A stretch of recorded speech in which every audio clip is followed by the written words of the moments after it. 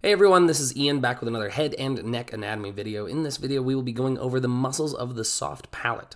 These muscles play an important role in swallowing and breathing. The 5 muscles we will be discussing today are the Levator Veli Palatini, the Tensor Veli Palatini, the Palatoglossus, the Palatopharyngeus, and the Musculus Uvulae.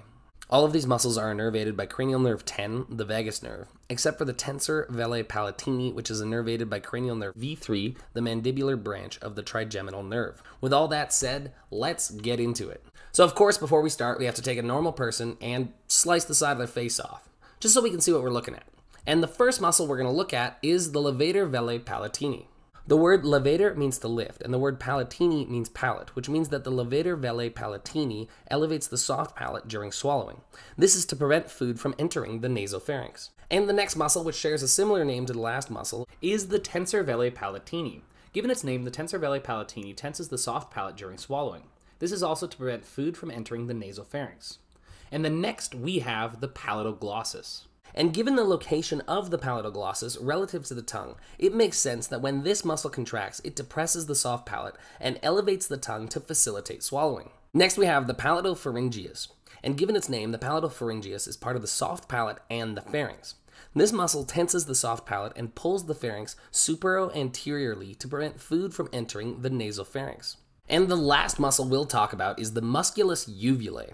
The word uvulae refers to uvula, so it makes sense that the Musculus Uvulae shortens the uvula to facilitate normal speech. Now, I thought I'd treat you guys with a short one today because we are moving right into example question 1. Which muscle is involved in the elevation of the soft palate? Is it the Palatoglossus, the Levator Veli Palatini, the Tensor Veli Palatini, or the Palatopharyngeus? And the correct answer is B, the Levator Veli Palatini. Remember, the word levator means to lift, and the word palatini means palate, which means that the Levator Veli Palatini elevates the soft palate.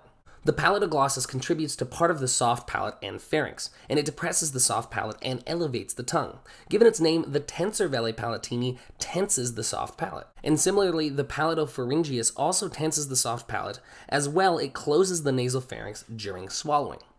And now we're moving on to example question 2. Which muscle is involved in the depression of the soft palate during the gag reflex? So there's the Levator Veli Palatini, the genioglossus, the styloglossus, and the palatoglossus.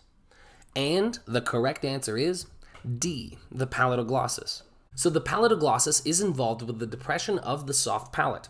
Also, the palatopharyngeus is involved with the depression of the soft palate. However, that is not one of the answer choices.